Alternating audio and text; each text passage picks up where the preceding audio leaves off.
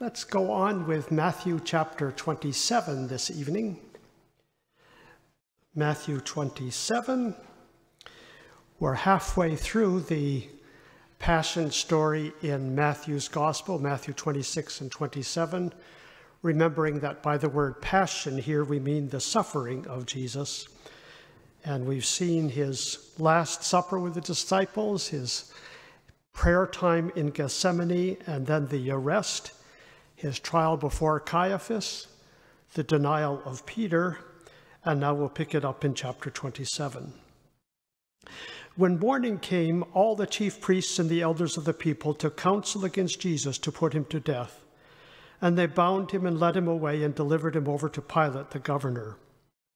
Then when Judas, his betrayer, saw that Jesus was condemned, he changed his mind and brought back the 30 pieces of silver to the chief priests and the elders, saying, "I have sinned by betraying innocent blood." They said, "What's that to us? See to it yourself." And throwing down the pieces of silver into the temple, he departed, and he went and hanged himself. But the chief priests, taking the pieces of silver, said, "It is not lawful to put them into the treasury, since it is blood money." So they took counsel and bought with them the potter's field as a burial place for strangers. Therefore that field has been called the field of blood to this day. Then was fulfilled what had been spoken by the prophet Jeremiah, saying, "And they took the 30 pieces of silver, the price of him on whom a price had been set by some of the sons of Israel. And they gave them for the potter's field, as the Lord directed me."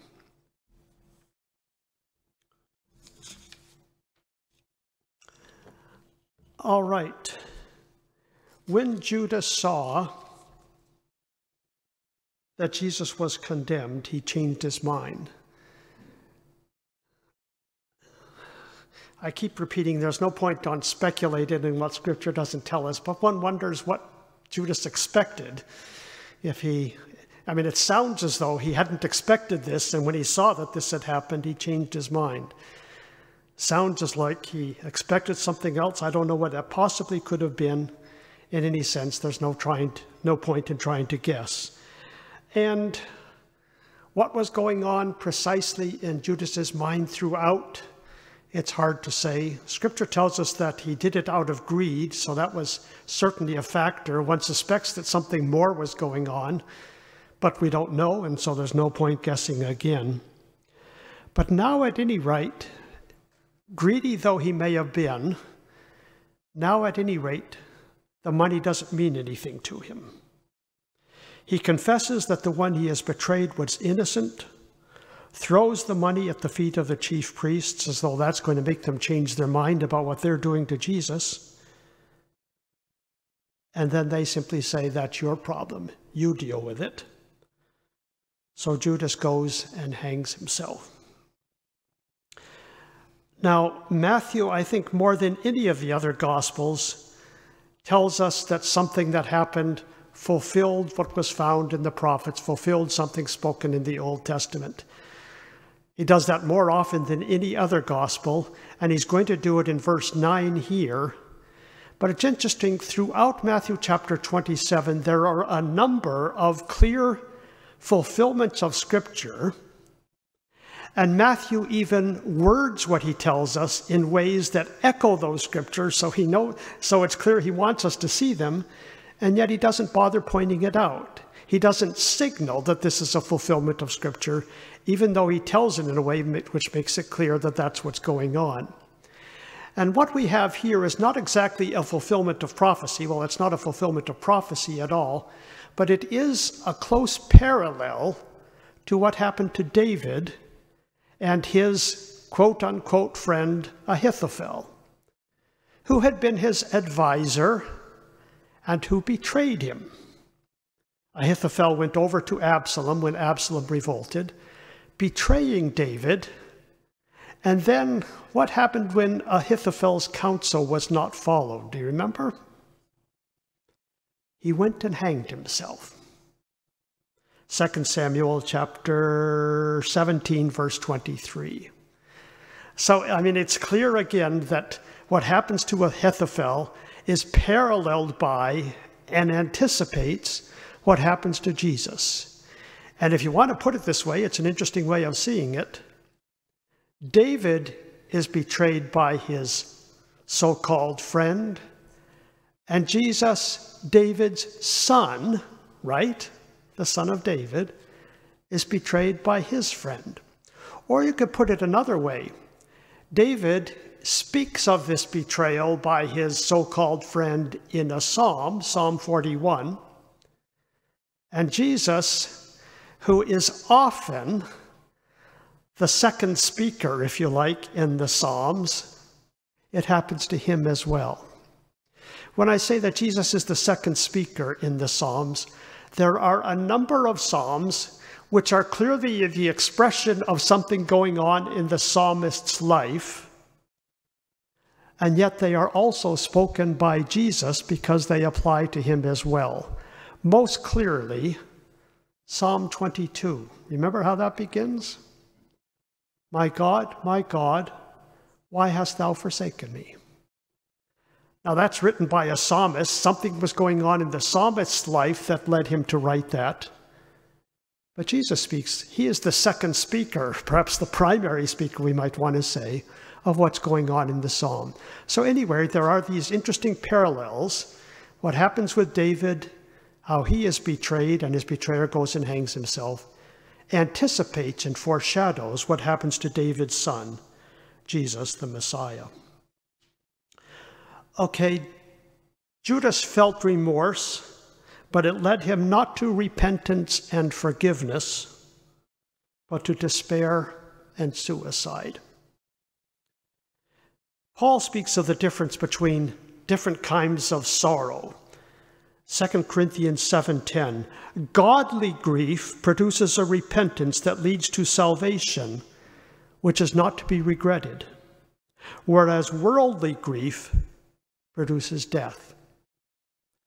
There is a godly sorrow that is very appropriate when one has sinned, when one has done something wrong, and if it's a godly sorrow, it is a sorrow that leads to repentance, forgiveness, restoration. And there is a worldly sorrow over what one has done that doesn't bring that kind of repentance, forgiveness, seeking forgiveness from God and restoration, but simply leads to despair and death. And clearly, if we want to apply that terminology to what's going on with Judas, his is not a godly sorrow leading to repentance, forgiveness, and restoration, but a sorrow that leads to despair and to death. Now, before I leave this, let me just say a word, I hope, with sensitivity about this issue of suicide, because I suspect that many of us, if not all of us, have been touched, maybe very close at hand, maybe not so close at hand, but we've been touched by those who have committed suicide, and even those who profess faith, believers, who have committed suicide. Now, in the act of suicide itself, there is clearly an absence of faith.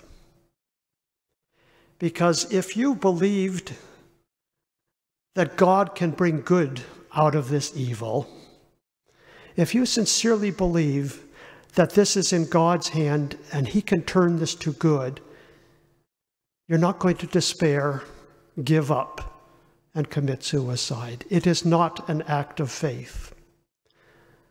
That said, it is not for any of us to judge those who commit suicide. Their lives and what they have done is in God's hands, and God, let us remember, is merciful. We do not know what's going on in a person's mind or what's going on in a person's heart. We don't know what mental illness may have led them to act that way. We don't know what state of depression may have led them to act that way, in a way for which they're not responsible in the same sense as they would if they were in full capacity of their of their faculties and so on. We don't know what was going on, what state of mental health they were in, or anything else. We don't know whether it was a sudden act in a moment of weakness or whether it was something that had been contemplated for a long time. We just don't know, which is just a reminder that, as Paul tells us, judge nothing before the times. People's lives are in God's hands. We are touched, we are very sorrowful when it happens, but we don't hold people guilty, judge them, because that's for God to do, not for us. And just one more point, and that is, if we ever have the experience of speaking with someone who is considering it, then of course we want to bring God into the picture. God can turn any situation, however desperate it may seem, to good, and even to your good, you who are despairing at the moment. So in that situation, we want to bring our faith in God into play and try and share it with the person who is tempted in this way. But when they do it, it's not for us to judge. Well, let's go on. Matthew 27, verse 11. Now Jesus stood before the governor, and the governor asked him, "Are you the king of the Jews?" Jesus said, "You have said so." But when he was accused by the chief priests and elders, he gave no answer. Then Pilate said to him, "Do you not hear how many things they testify against you?" But he gave him no answer, not even to a single charge, so that the governor was greatly amazed. All right, back in verse 1, we read that the chief priests and elders came up with a plan. They took counsel together. They came up with a plan for getting Jesus executed.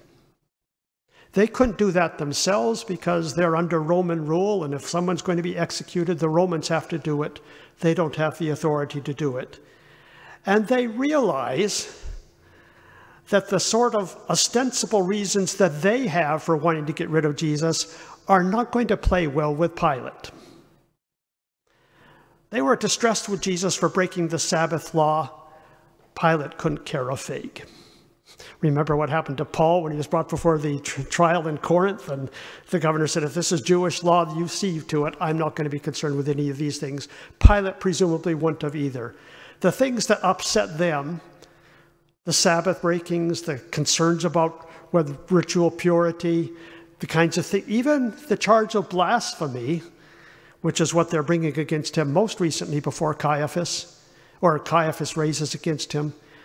Pilate's probably not going to be very concerned about that.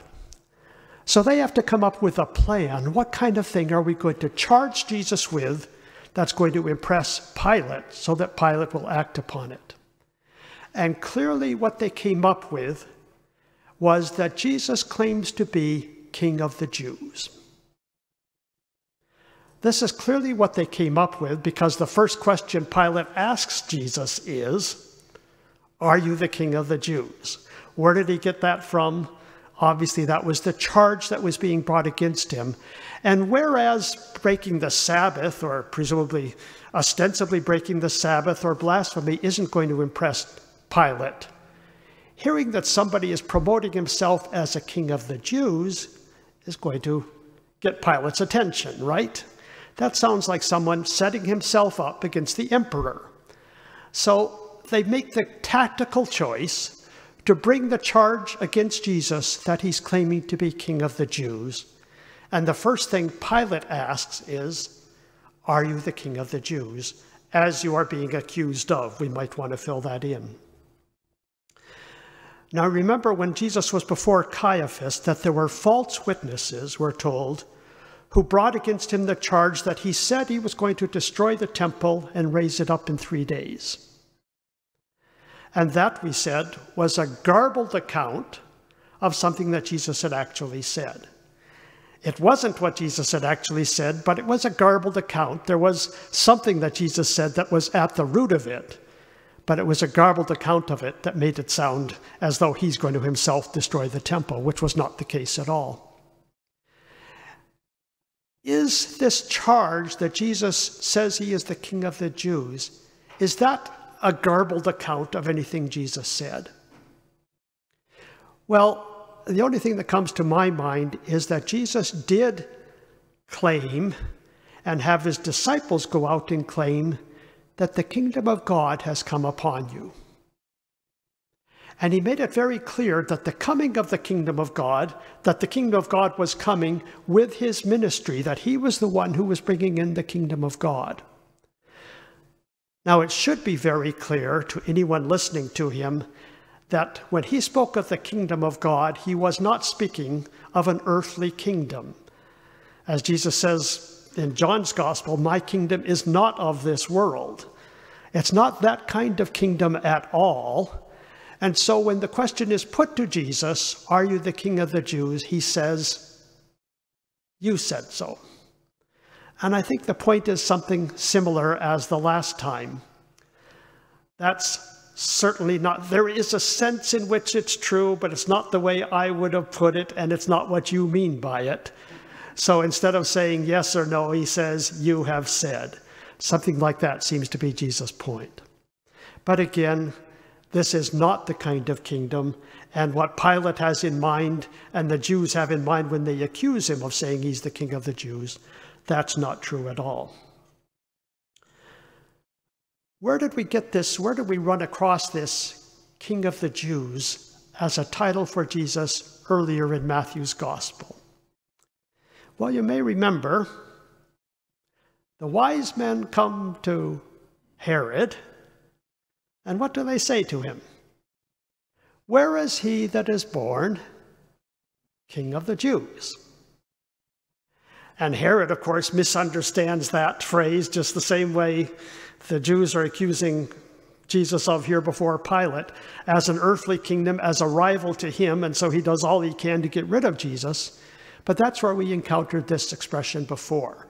And we're going to run into it twice more in Matthew chapter 27, where the Roman soldiers mock Jesus as the fake King of the Jews, and as the charge that is placed above his head on the cross, Jesus of Nazareth, King of the Jews. Well, Jesus responds to this question by saying, you have said, and that's the last thing he says in Matthew's Gospel before he's on the cross. Pilate asks him other questions, or other charges are brought against him, and he answers nothing. And we saw this already when he was brought before Caiaphas, and I made the point there that two things at least are involved. Number one, the fulfillment of Scripture, because Isaiah 53 verse 7 talks about him being led as a sheep to the slaughter, but not opening his mouth. Jesus is fulfilling Scripture by not responding to these charges, but he is also submitting to his Father's will rather than exercising any attempt at self-defense. He's not going to try to defend himself and get out of it, because this is the cup that his Father has prepared for him to drink.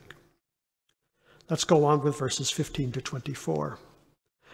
Now at the feast, the governor was accustomed to release for the crowd any one prisoner whom they wanted, and they had then a notorious prisoner called Barabbas. So when they had gathered, Pilate said to them, whom do you want me to release for you, Barabbas or Jesus who was called Christ? For he knew that it was out of envy that they had delivered him up. Besides, while he was sitting on the judgment seat, his wife sent word to him, have nothing to do with that righteous man, for I have suffered much because of him today in a dream. Now the chief priests and the elders persuaded the crowd to ask for Barabbas and destroy Jesus. The governor again said to them, which of the two do you want me to release for you? And they said, Barabbas. Pilate said to them, then what shall I do with Jesus, who is called Christ? They all said, let him be crucified.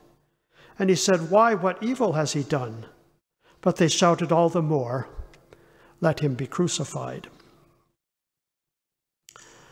All right, Pilate gets warned by his wife that Jesus is innocent. Don't have anything to do with him. And it's interesting, Matthew tells us that Pilate had already caught on to this by himself. Because Matthew says Pilate knew that it was out of envy that they had brought him there. So on two counts, Pilate knows that Jesus is innocent. His wife's word from a dream and his own perception that he is being charged because of the envy of those who are charging him, rather than because of any guilt of his own. All right, if you're a judge who realizes that the person brought before you is innocent, what are you supposed to do? Too obvious to say, so I won't bother saying it. Why doesn't Pilate do it? Clearly, he wants to remain on good terms with the crowd. Clearly, he doesn't, one can understand his thinking. He doesn't want a mob. He doesn't want an uprising. So he's a judge, and you can see that he actually wants to do the right thing. Let's give him that much credit. I'll get to that in a minute. He wants to do the right thing, but he also wants to avoid a disturbance for obvious reasons. And so Pilate, realizing that Jesus is innocent, makes 3 attempts at getting him released. He doesn't just do the right thing and release him, but he tries to have it both ways. Let's try and keep the crowd content at the same time as Jesus gets released. So attempt number 1. I'm supposed to release a prisoner to you, and we've got this notorious criminal over here, so which of the 2 do you want me to release? Thinking this is a good way to get Jesus released. Except it doesn't work. Because the chief priests and the elders, who are the moving force behind this whole process, get the crowd all riled up to shout, "We want Barabbas rather than Jesus." Attempt number 1 has failed. Attempt number 2, why? What evil has he done? To which he does not get a response. That is, he doesn't get a response to his question. All they do is shout the louder, "Let him be crucified." And now he realizes that this is really getting out of hand, and so he makes a 3rd attempt. He is attempting. He's not doing the right thing, just going ahead and taking the consequences. He's not doing the right thing, but he's attempting to do the right thing at the same time as he wants to keep the crowd pleased.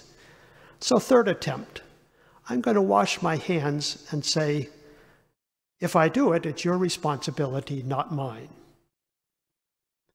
3rd attempt, and it gets him no further than either of the first 2. The crowd says, "Good enough. His blood be on us and on our children." Now here we want to be very careful, and I'm going to come back to this in a few minutes. I suspect what I'm going to say doesn't hinge on this, but I suspect Matthew's Gospel, and this is a common position among scholars, was written shortly after the year 70. And many of us will know what happened in the year 70. The Jews had revolted against Rome. It took its time because they were very stalwart in their resistance, but eventually Jerusalem fell and was burned, and the temple was destroyed in the year 70, and many Jews were taken off to Rome as captives and so on. And I'm sure Matthew saw, as others saw, what happened to the Jews in the year 70 as God's judgment for what they had done with Jesus. And when the words are spoken, "His blood be on us and our children," that's precisely what happened, because it was those who were still with them of that generation and their children who would still be alive at that generation to whom this destruction of Jerusalem came. What we must be careful not to do, and I'm going to come back to this in a minute, is to do what unfortunately, tragically, disastrously, many people in the name of Christ, calling Jews Christ killers, did to them for centuries after this and up to modern times. Certainly through the medieval periods and later, this kind of charge was brought against the Jews. And of course, it's just anti-Semitism, it's racial prejudice and everything else, but it's giving a religious coloring to it by calling them Christ killers. And Jews have been horribly persecuted on that basis. let's make it clear that that's not what's going on here, and I'll come back to that in just a minute. All right, Pilate makes 3 attempts, gets nowhere, and finally, having to choose between doing the right thing or keeping the crowd content, he chooses to keep the crowd content, and he releases Jesus to be crucified. So we come to verses 27 to 32. Then the soldiers of the governor took Jesus into the governor's headquarters, and they gathered the whole band before him, the whole battalion before him, and they stripped him and put a scarlet robe on him, and twining together a crown of thorns, they put it on his head and put a reed in his right hand, and kneeling before him, they mocked him, saying, "Hail, King of the Jews." And they spit on him and took the reed and smote him on his head, struck him on the head. And when they had mocked him, they stripped him of the robe and put his own clothes on him and led him away to crucify him. Oh, just one more verse. And as they went out, they found a man of Cyrene, Simon by name. They compelled this man to carry his cross. Simon, we're told, of Cyrene, and that's presumably added to, again, make it clear that this is a different Simon from Simon Peter. This is Simon of Cyrene. Now, Matthew doesn't tell us, but here I'm going to pinch from Mark. Mark tells us that Simon was the father of Alexander and Rufus.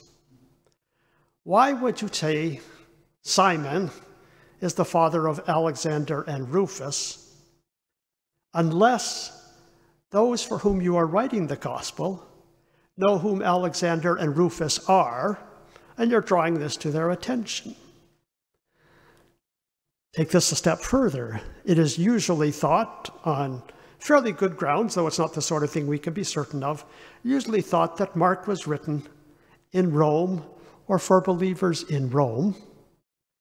And in Paul's letter to the Romans, chapter 16, verse 13, he says, "Give my greetings to Rufus, who was elect in the Lord," and then a very interesting phrase, "and his mother, who is my mother too."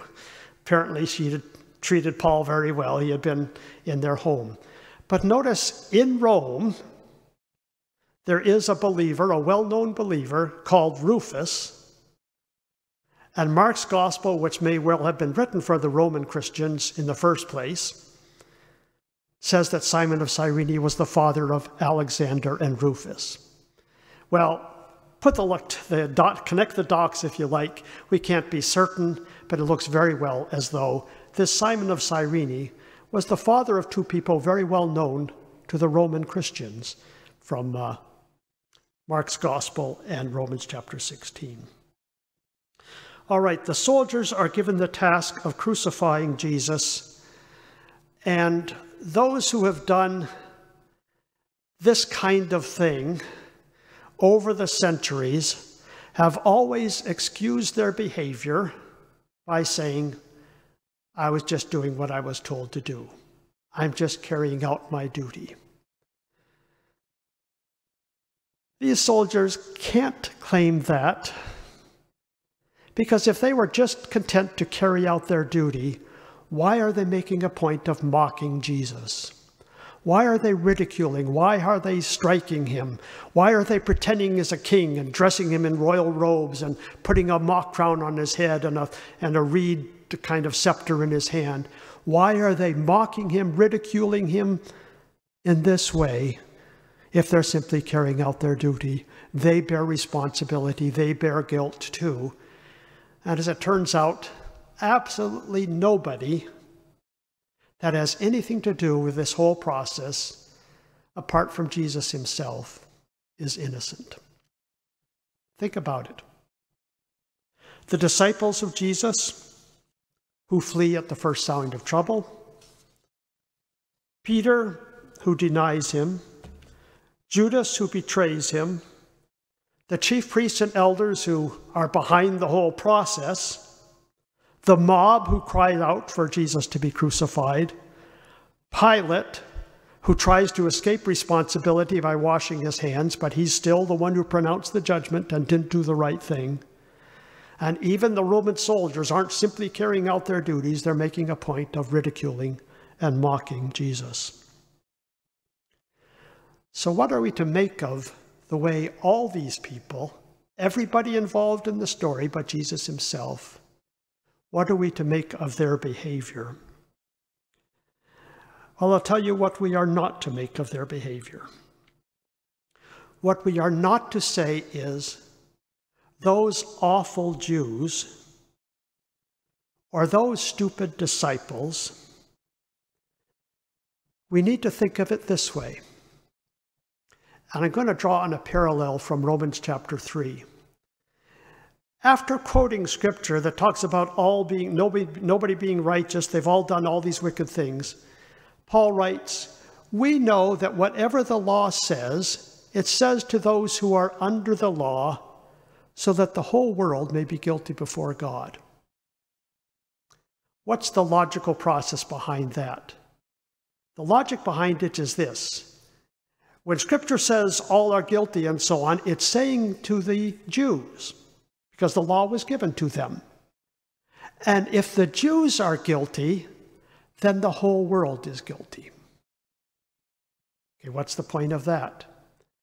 If the most favored, blessed nation on earth is nonetheless guilty before God, then it must certainly be true of everyone else. And that's the way we should be reading what's going on here. Not that the Jews are worse than anybody else, but that the Jews, who are the most favored, blessed nation on earth, nonetheless crucify the Son of God. And so if they are responsible for his death, surely everyone else is as well. Surely anyone else would have behaved the same way as well. And that's in fact what we see throughout this chapter. Not those awful Jews, they're worse than anybody else, but the most favored nation on earth, human nature at what ought to be its best, is resistant of God and wants to put his Son to death. Christ died for all our sins. If he died for the sins of the most favored nation on earth, then surely he died for our sins as well. Finally, one more thought, and I'm going to draw this from Bach's St. Matthew Passion, which I've referred to a number of times before. Many people would say Bach is the greatest composer of all time. There is no way you can compare a Bach and a Beethoven, but we can at least say there is no composer greater than Johann Sebastian Bach. And many would say that his St. Matthew Passion is his greatest work. Again, there's no way to compare that with other great works, but he at least wrote nothing greater than the St. Matthew Passion, which is his setting to music of Matthew 26 to 27. The whole text, every word in those two chapters is set to music. And between these settings of the text, there are chorales, hymns, and other solo songs that comment on what's happening. And the whole thing is so profound that Bach bears the name for many as the fifth evangelist, because of the way he tells the story. But when Pilate says to the crowd, "Why? What evil has he done?" Bach inserts a soprano singing, "To all men Jesus good has done." He's done good to the blind, the lame, the demon-possessed. Apart from the good, he has done nothing. Which is followed immediately by the high point in the whole St. Matthew Passion, a soprano solo singing, "For love my Savior now is dying." For love my Savior now is dying. And dying for our sins, which is something we often say and we need to remember, but let's put it in the very stark way we see it here, dying for the sins of his enemies, us included. That's the way Paul puts it in Romans chapter 5. When we were God's enemies, he reconciled us to himself by his Son. We were God's enemies, and God showed his love by having Christ died for us. But they were also Christ's enemies. In fact, they were bringing false charges against him, fleeing from him, betraying him, scourging him, crucifying him.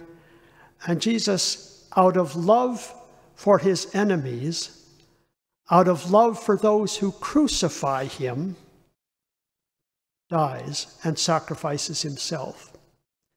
Now, throughout these chapters, Jesus appears to be, and in one sense he is, completely passive. He's not even responding to charges brought against him. He is the one who is being accused, the one who is being tried, the one who is being condemned, the one who is being mocked, the one who is being crucified. He's passive in the whole thing. And yet at the same time, we need to remember, no one takes his life from him, but he lays it down of his own. And he lays it down out of love. We love, 1 John tells us, because he first loved us. Let that sink in as we contemplate these chapters. Amen.